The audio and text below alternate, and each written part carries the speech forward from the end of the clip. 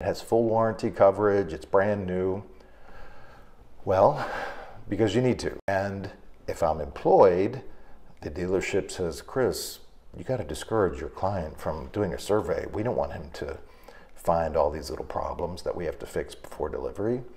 Well, again, that's where the independent broker advocate role comes into play. Yes, we're going to survey your new yacht. Yes, we're going to make sure the prop speed was applied properly. Yes, we're going to make sure the bottom paint was done properly and with the proper materials. And yes, we're going to make sure that boat is detailed to perfection. Unfortunately, these are just some of the many elements that I've seen not be delivered appropriately for a new yacht customer.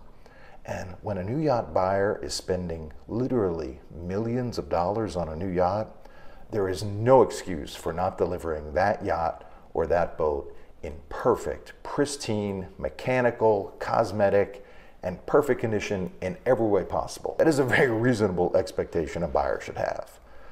Unfortunately, in the marine business, the only way you get that result is to have a hardworking, independent advocate seeking to serve your best interests, whose fiduciary responsibility lies with you, the client, not with his employer, the dealership. Every new boat, fact of life, has a shakedown period. It can easily take 3 to 9 months to get a new boat really dialed in.